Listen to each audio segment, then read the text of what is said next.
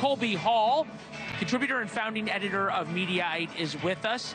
You mentioned and noted that MSNBC's Morning Joe, which is their morning program, it's the favorite television show of President Biden, was off the air this morning. Does that mean that there is starting to be a fairness, or is this just a one-off way of trying to say, by the media, we're doing our part before they go back to being partisan?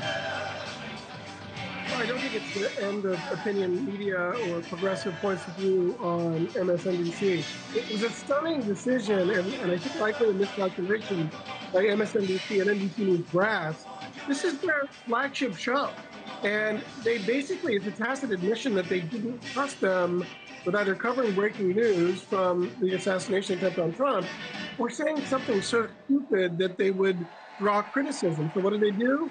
They pulled the plug. And yeah, it's a stunning decision that I think got a lot of feedback, and the repercussions we're still sort of feeling. Feeling still in the media world, I'm going to give you the last 30 seconds. Since January 6th, the media has held Republicans to account. It's not just enough to condemn violence. You cannot use rhetoric that might inspire violence. Thank you.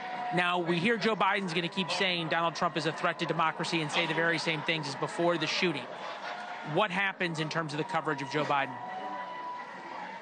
Violent rhetoric is in the eye of the beholder, right? And, a left-leaning media loves to condemn that which they believe is sort of dangerous rhetoric, but they clearly very often employ the same thing, right? So, this idea that he's a threat to democracy, he's, the next Hitler, of course that's irresponsible hyperbole.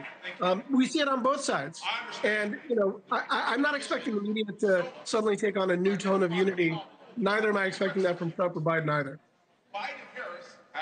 Yeah, well, that's probably fair. In terms of, Alex Thompson said it would last about 16 hours, and that's where we're at, because it gets viewers. Colby, thank you very much. Appreciate it. Obviously, the media coverage of this week will be a big part of it, something Republicans like to complain an awful lot about. Thanks for watching. Go to joinnn.com to find NewsNation on your television provider. And don't forget to click the red subscribe button below to get more of NewsNation's fact-driven, unbiased coverage.